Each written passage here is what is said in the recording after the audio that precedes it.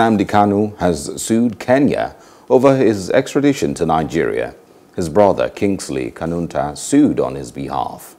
In his petition presented by Luchuri and company advocates, Kanu argued that his arrest in Kenya and subsequent extradition to Nigeria in June were unconstitutional. Nigerian officials on June 29 claimed Kanu was brought back to face trial after he jumped bail and went on the run in 2017.